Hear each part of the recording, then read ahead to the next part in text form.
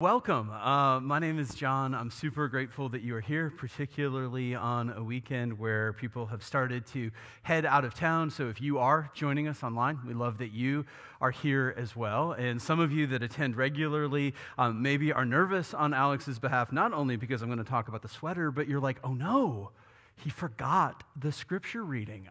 He did not forget the scripture reading. We agreed not to do that this Sunday, although we normally do, because our goal for today is to cover all of 1 Corinthians chapter 9, which might sound daunting and terrifying, and we just didn't want you to walk out as he read the entire chapter. But it's actually going to be far more digestible than you might think. Here's what you need to know about 1 Corinthians chapter 9. It is essentially one long, extended case study. So if you went to business school, this sermon is for you.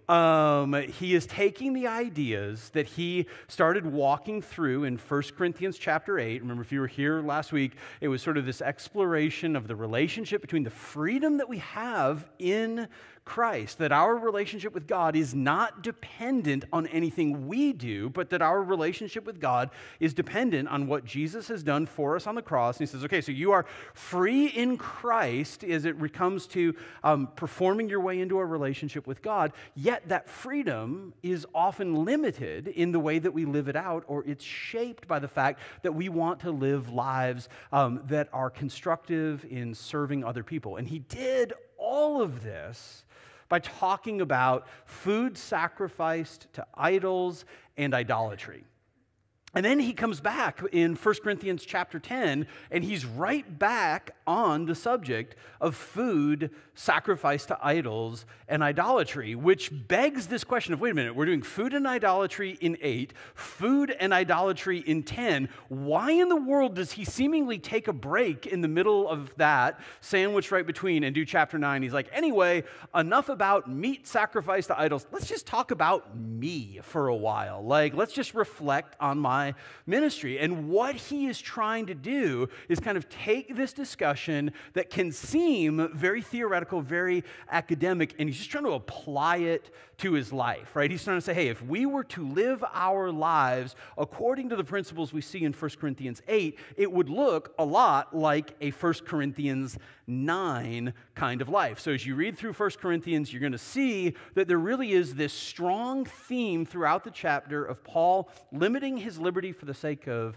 the gospel, of Paul allowing his freedom to be shaped by love for other people. But one of the things that you would also notice is that the entire narrative of what Paul is trying to construct really is shaped by the reality that Paul, as a follower of Jesus Christ, Paul as an individual had an enormously compelling vision for his own life. You know, you see that right at the beginning of the chapter, 1 Corinthians 9, verses 1 and 2. Am I not free? Am I not an apostle? He's asking all of these questions rhetorically, and he's doing it with a construct in the Greek that makes it incredibly clear that his assumption is that the answer to all of these questions is yes. Am I not an apostle? Have I not seen Jesus, our Lord, Damascus Road? Are you not my work in the Lord? If I am not an apostle to others, every once in a while that was controversial because Paul wasn't one of the original 12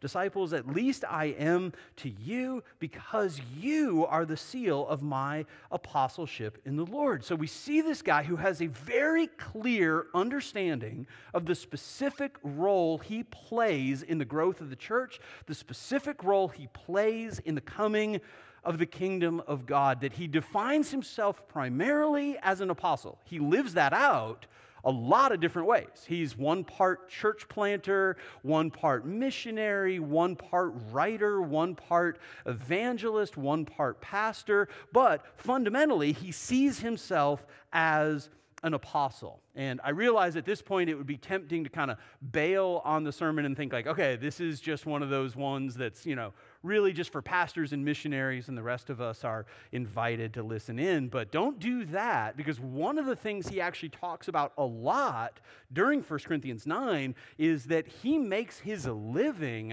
as a tent maker. All right, so this is a sermon for lawyers and doctors and teachers and people who work on Amazon and people who work on the Hill and all over the place. This is not a sermon about where we make our living from. It's a sermon about whether or not we have a clear vision for how God wants to work through our lives for His glory and for the good of other people. And that really specific vision is being carried along by a deep passion. If you drop down to 1 Corinthians 9:16, Paul says this, "For if I preach the gospel, I have no reason to boast, because I am compelled by the grace and the calling of God. I am compelled to preach." So much so that he would say, "Woe to me if I don't preach the gospel." So there's a deep passion and a specific vision that come together to animate all of Paul's life, right? And my prayer for us is that we would learn to follow Jesus in such a way that He becomes the compelling vision of our lives, right? That church is not just something we do on Sunday, that the Bible is not just something we read when we know we've sinned and need to read something that is somehow going to restore us to a sense of fellowship with God or just be a balm for our guilt and our shame, that Jesus would not just be some sort of mythical figure, because of course He's not, He's real and He's alive, that Jesus wouldn't be the summation of a bunch of moral teachings, although He calls us to live with a very clear ethic, that we would get to the point where we say that the actual vision for our lives is shaped by Jesus, that the more we get to know Him, the more He shapes every single aspect of our lives. And the reason that that vision will become so compelling is that if you make it your ambition to follow Jesus, at least to follow Jesus that way, to follow Jesus the way the Bible calls us to, you will end up living a life that is radically different from the world that we live in. Right? So much so that we will get to the point where we say, wait, it's not just that Jesus is shaping the vision for my life. It's like Jesus has become the vision for my life. All I'm trying to do is follow Him and work out the details as a single grad student or a married mother of 3 or as a young professional or a military officer. I'm just trying to work out the details of it. Right? Chapter 9, like I said, is a case study of what that kind of life looks like. Right? Chapter 9 is a case study of what it looks like when Jesus becomes the vision for our lives. In a sense, Paul is doing something that Seth Godin talks about a lot.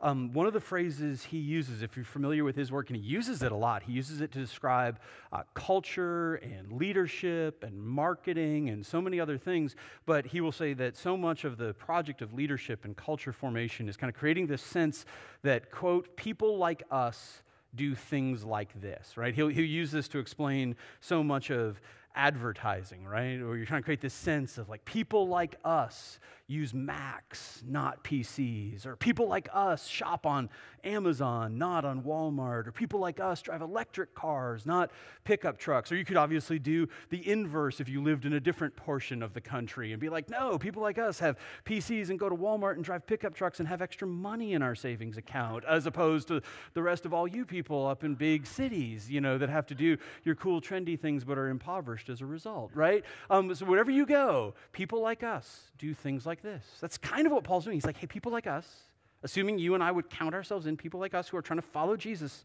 we end up doing things like this. Things like take great pains not to hinder the gospel. That's really what he's up to in verses 1 through 18. He creates this elaborate argument, really, in verses 1 through 14 about why he had every right to be paid for his work as a pastor, a church planter, an apostle, right? There was a part of me that was tempted to actually get up and have Alex just read verses 1 through 14 and tell you that the title of today's sermon is Why John Gets Paid.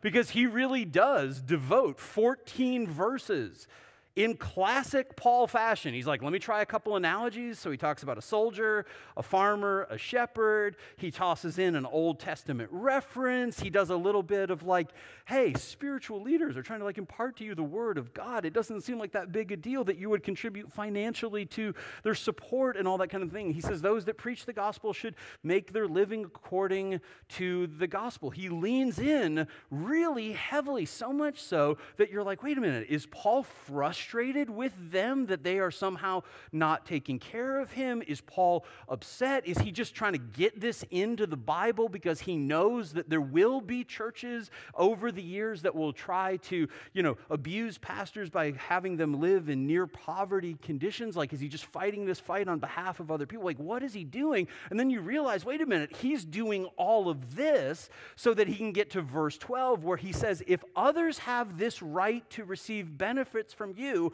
don't we even more? Remember, he was the guy that planted the Corinthian church. He got the whole thing started. Nevertheless, here's where he's been going. We have not made use of this right. Instead, we endure everything so that we will not hinder the gospel of Christ. I want you to pay attention to what Paul's doing here, because so often when we think about not hindering the gospel, we think exclusively in terms of not doing bad things, right? That we don't want to do, or maybe more honestly, don't want to get caught doing anything that would discredit Jesus. So, this is why you're working at cursing less in the office and not yelling at the umpire at your kid's Little League game and flipping people off on the beltway and like all that kind of stuff. And yes, that's true. Paul talks a lot about walking worthy of the gospel, and nothing hinders the gospel more than hypocrisy, right? That is probably the number one charge whenever you get into a conversation with somebody about being a follower of Jesus, and they're like, yeah, I get it. Jesus, King of Kings, Prince of Peace, got it, love it. You go to church, you seem like a great person, but let me tell you about so-and-so who was all about Jesus and all like the worst person I've ever met, all at the same time, right? That frustrates us to no end, right? And it's easy to be like, yeah, I'm thinking about somebody right now. That's fair. That's totally fair. It's even more compelling to ask the question, when do we become those people? But what I want you to notice is that Paul doesn't stop there. He doesn't say, hey, Restoration City, as you go into your week, this week, as you think about Thanksgiving, here it is. Here's the big one. Just work really hard not to be a jerk. If you could just not be a jerk, that's going to cause the angels to do backflips and the Spirit of God will come. And that's what we're after as followers of Jesus. Just try not to be rude. Try not to tell your uncle what you really think of him. And just try to get through Thanksgiving without too much controversy and conflict. If you could do that, gold star, come on back next Sunday and we'll all take communion together. No, he's actually proactively thinking about any and everything that could get in the way of his ministry, that could hinder the advance of the gospel, so much so that he has this realization that people could say to him, wait a minute, dude, I get what you're doing. You're just in this for the money. Right? By the way, that would have been incredibly relevant in Corinth, because to be a public teacher in Corinth was tremendously respected and it was tremendously lucrative, right? Orators would go and they would make these great speeches and people would come and people would voluntarily donate a lot of money. In other words, if you could draw a crowd in Corinth through your speaking ability, you were going to make a lot of cash off that. And Paul's like really aware of that. He's like, wait a minute. I'm preaching to a lot of people. I'm writing letters that are being publicly read. People could say that I'm just in it for the money. I know. What if I don't take $1? And what if I just go make tents? To which you're like, maybe Alex should have read that passage. And we could have turned the sermon into like, so why do we pay you, John? Which is like a very fair question. I'm extremely grateful for the way this community takes care of myself and my family and John Michael and his family and Dan and Susan, our staff team, and the way we give generously to make ministry happen in this city. But I will also tell you that personally, and I don't know if it would ever happen, I have no plan or anything like that, but man, I would one day, it would be so great to be able to say the same thing to this church that Paul says to the Corinthians. Right? I just dream of wouldn't it be great if I was somehow able to support my family another way and still show up here week in and week out, not just Sundays, but all week long, and serve and lead and pastor and be like, look, y'all, I don't get paid a cent for this. Right? There would be a reward in there that is absolutely beautiful, right? This is what Paul's thinking about in 14 and 15. In the same way, the Lord has commanded that those who preach the gospel should earn their living by the gospel, so there's nothing at all wrong with pastors or ministers or anybody getting paid. For my part, I have used none of these rights, nor have I written these things that they may be applied in my case. For it would be better for me to die than for anyone to deprive me of my boast. Paul feels strongly about this. And then in verse 18, he says, what then is my reward? His reward is to preach the gospel and offer it free of charge and not make full use of my rights in the gospel. And like I said, I get that, right? Because some of the work that I have to do in my heart every single week is man, am I here because I love Jesus? Am I here because I love his word? Am I here because I love you? And I can tell you by the grace of God, I think that's why I'm here. But there's always that occasional Sunday where you're like, yeah, but it's also your job and your family likes to eat. It's also, are you sure you're not just here for the check? Yeah, are you sure you're not just here for the same reason that you sometimes go to work when you're having an off week or something like that? So I get what Paul's saying. I will say, as an aside, part of the way that you know you're starting to tap into a compelling vision for life is whether you ever do it or not, that you have this sense of, man, I would do this for free. Man, I would do this for free if I could, right? That's confirming, right? Paul goes very specific. He's very financial in here, and the vast majority of us don't live this out by, voluntarily giving service to the church, although in a sense, many of us in the room live it out by voluntarily giving service to the church and serving in kids and connect and production and all kinds of things. I'll give you one of the other ways that I live it out. Maybe it'll ring true in your life. You may have noticed, if you haven't, here it is. I try to be really careful how I talk about politics. If you're wondering, are we like a super partisan church? No. And I work really hard to make sure that's the case. I work really hard not to talk about politics in the way that you have to work really hard if you first came to this city as an undergrad to be a government major, which was my story. That's my background. I was the kid freshman year that over winter break, I interned in the congressman's district office at home and then came right back and interned on the Hill in the spring. I was, that little overeager, slightly obnoxious kid. That was me. I was that guy, and I still am a little bit of a political junkie. I stay up late for election results. It takes a lot of discipline not to stay up crazy late for presidential debates, right? Nearest I can tell, the only good thing that will come if it happens to be Biden and Trump is that they're going to have to do the debates earlier before bedtime for both of them. And that'll be good for me because we've got to do it at 4 in the afternoon before sleepy time.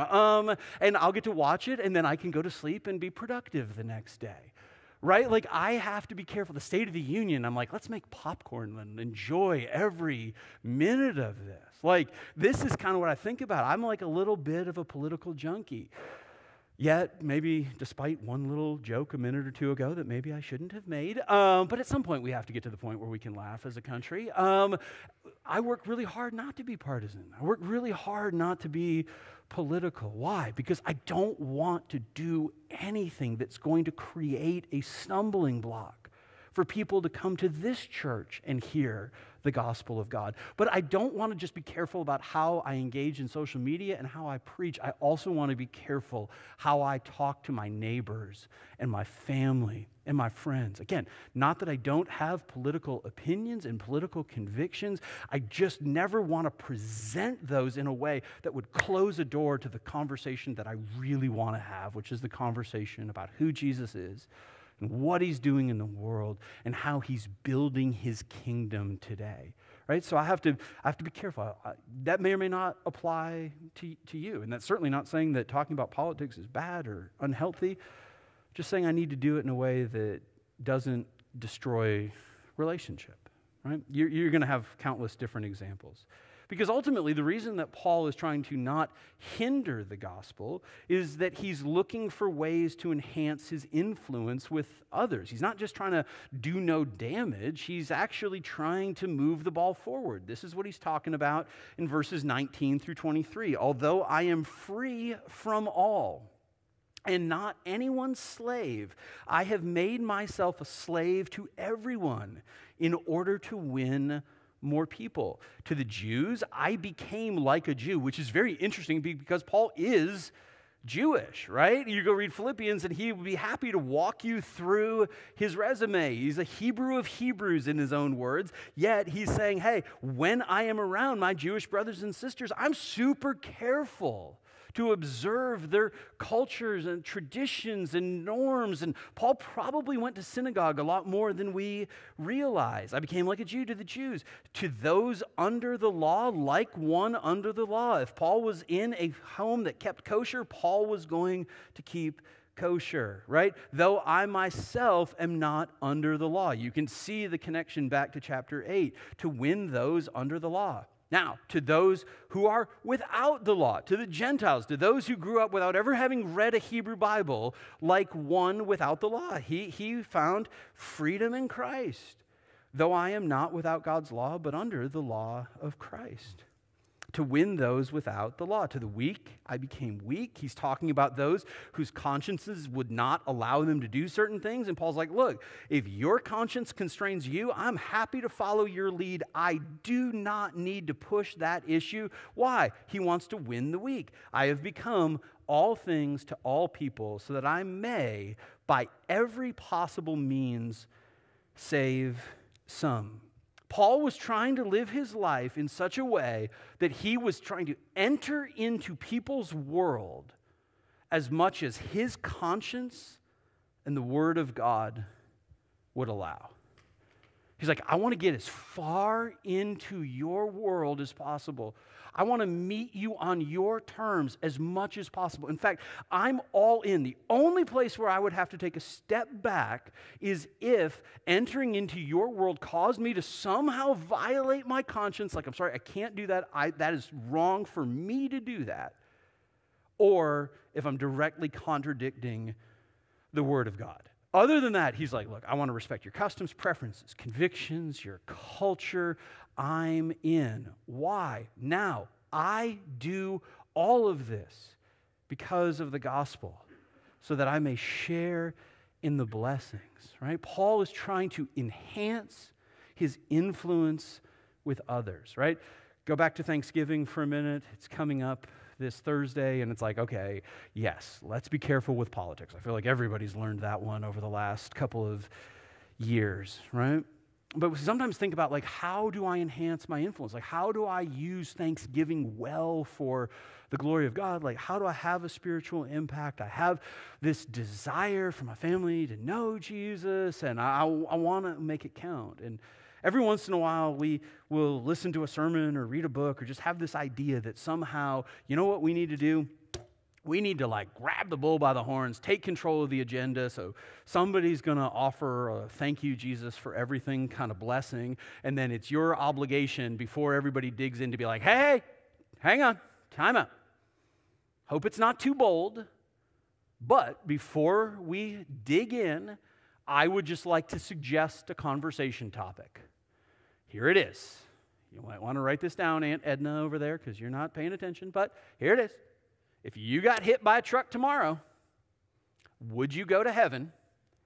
And how do you know? Discuss. pass the potatoes, here we go, right? And I understand the benefit of that question, and there could even be situations and circumstances where that question would be profitable. So if you know the backstory, I'm not picking a fight with D. James Kennedy on that one at all. But I am saying that is only one version and often an unhelpful way to start a gospel conversation. Because it really short sells the gospel. The gospel is about much more than just what happens when you die. Here's how you be a great evangelist at Thanksgiving or any other day of your life. Here's how you do it at work, right? It's not like changing around your screensaver so that it says Jesus saves, so that your coworkers walk by and are like, oh, I got it. That's helpful. Thank you, right? It's not being the person that decides you're going to pick the fight at Christmas and you're going to, while everybody else is decorating the cube. This is for the 6 of you that actually still go to work. But for everyone else is well, what am I starting to say? Decorating the cube. And you decide to put up the Jesus is the reason for the season. You're like, boom, take that. We'll see what HR has to say. I'm like, maybe. That's great. That's fine. You want to be a great evangelist? Here's what you do. Just ask really good questions. You want to be evangelistically effective? Be the most curious person at your Thanksgiving table. And not in some sort of weird, discount armchair therapist kind of way where they're sharing something about the job and you're like, oh, do you think that's because of your relationship with your dad? Don't do that. Nobody needs that. That's if you want that, you got to go pay for it and get it for real. Nobody needs that. But being the person that says oh man, how are you enjoying your job?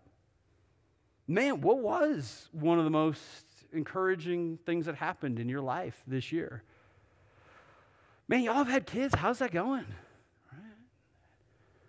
You've been married for 5 years. What are you learning? What's the best book you read this year? Just average, decent questions. And see where the Spirit of God leads. Right? I have found that to be so effective. When I take an Uber and I feel like I got to bring up a spiritual conversation, I'm a pastor, I got to get Jesus in the mix here. It gets really weird. When I'm like, hey, how you doing, man? Oh, good. You been driving for a while? Yeah. Oh, what about? It's just amazing. Asking what made you drive Uber? And people have all kinds of answers to that question. And there's a couple of follow-up questions, and just get people talking, right? Because we want to enhance our influence. Now, the last thought that Paul has is, okay, not only are we trying to publicly do no harm, and we're trying to enhance our influence a little bit, but we're also going to sense a need to be self-controlled. All right, this is verses 24 through 27. Don't you know that all the runners in a stadium all race, but only one receives the prize? Run in such a way to win the prize. Right? As an aside, he's entering right into the world of ancient Greece. It's obsessed with the Olympics. He's diving right into what they think and talk about. And he's like, y'all know how this works on a marathon. Now, everyone who competes exercises self-control in everything, to which they're like, absolutely. They do it to receive a perishable crown. He's not criticizing that at all, but we an imperishable one. So I do not run. He's now talking about his life as a follower of Jesus, like one who runs aimlessly or box like one beating the air.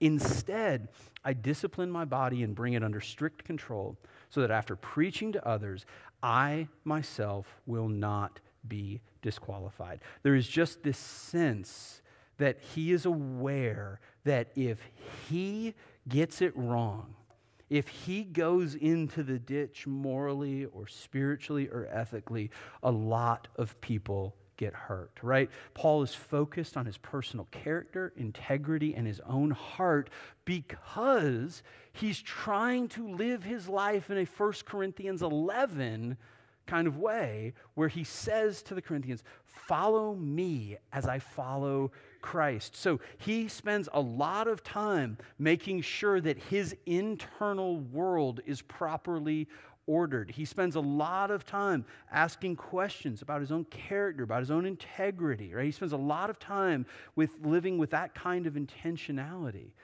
But what strikes me about this is the humility that Paul shows. This is the man that planted the Corinthian church. This is the man that arguably God used more than anybody else in his generation, and quite possibly more than anybody else in human history, or at least in the last 2,000 years. Yet he is saying here, under the inspiration of the Holy Spirit and in writing for everybody to read, that he still needs to be really careful because he is aware that he can get himself into trouble really easily. Right? 1 Corinthians 10, he'll say it a little bit more explicitly. So whoever thinks he stands must be careful not to fall. Every once in a while in the Christian life, we get to the point where we think we've graduated past the point of stupid mistakes, and Paul's like, careful, careful, just watch out. Watch out that you don't disqualify yourself, and whatever that means in terms of limiting your liberty, go for it. What it often means, though, is allowing a couple of brothers or sisters in Christ to have a lot of visibility into your life where they really get to see what you're struggling with and the reality of your story. But do you see what Paul's doing here? Kind of zoom back out. He's a guy with a compelling vision for his life. And because that vision is so hot in his heart, he's constantly running this filter of like, okay, am I hindering the gospel? I don't want to do that. Ooh, is this an opportunity to enhance influence? Yeah, I'm in. I want to do that. And man, I'm doing it all in a very self-reflective kind of way, right? As Seth Godin would say, people like us do things like this. We want to be those kind of people who are self-controlled, who enhance our influence, who don't hinder the gospel. But the key is that it all has to flow, not just from a vision for our lives, but flow from a deep love for God. These are not three things to do so that God will love you. These are three things that begin to happen in your life when you're deeply convinced that God already does love you because of what Jesus did on the cross. So, Father in heaven, we want to come to you right now. And we want to bring the reality of our life, and we want to ask that you would speak to us through the power of your Spirit. God, these thoughts are not hard to digest in the abstract.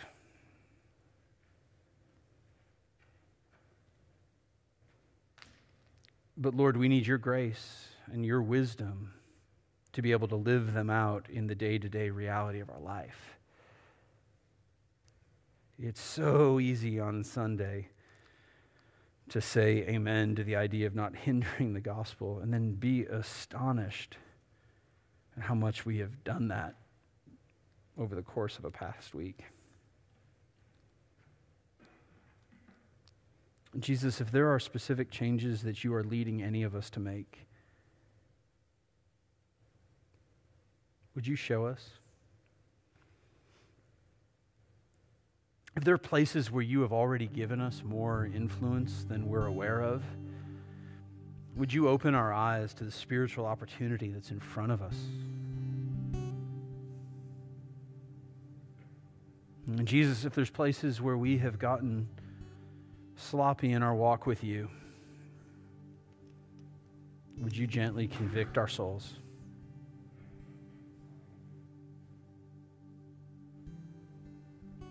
We just ask you to do all this work,